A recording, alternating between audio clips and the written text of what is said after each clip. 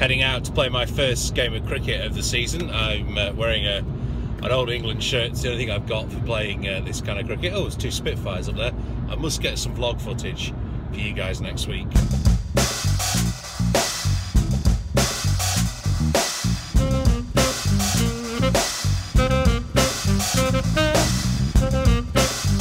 I tend to just play Friday evenings now, 2020. I used to play a lot of Saturdays. In fact, I was thinking yesterday with my birthday, some of my strongest memories are of playing cricket as a youngster. I got to open the batting for my school team in first year in senior school. That was on my birthday, on my 12th birthday. I top scored the innings with 8. I think we got 27 all out, which was not a great start to my cricketing career.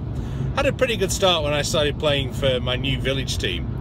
A couple of seasons ago, got thrown the ball, asked to open the bowling, and I'm more really of a batting all-rounder, and I took 4 wickets for no runs in the first 3 overs.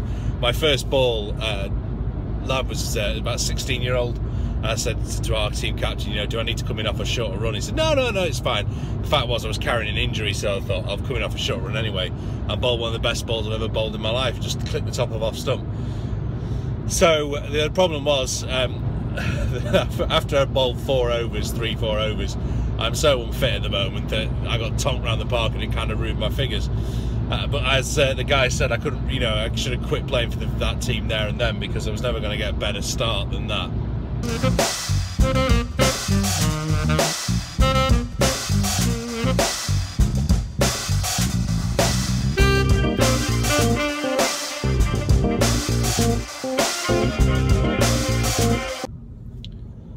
Welcome to the A14 on a Friday tea time. It really is one of the worst roads in the country.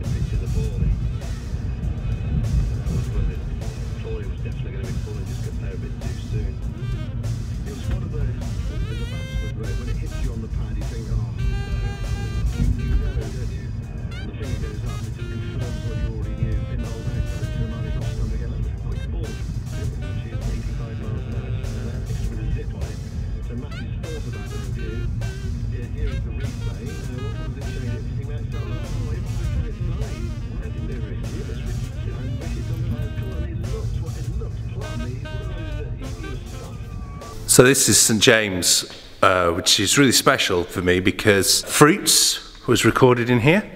So some of the music you've heard on the album, I literally came in here on like a March afternoon, set up about 6 or 7 microphones around the church, locked the door and played for about 5 hours, and then edited down the footage into what became Fruits.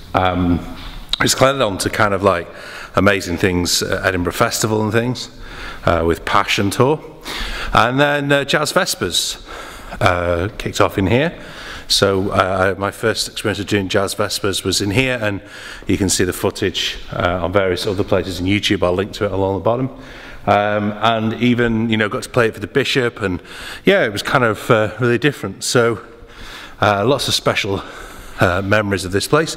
So I'm back playing for the village cricket team tonight, which is why I'm back in Hemmingford, just as kind of like a one-off. So I thought I'd nip in here, and the time lapses are amazing. I'm going to go and get another time lapse of the church before we start playing, but I can't be late for the start of the match.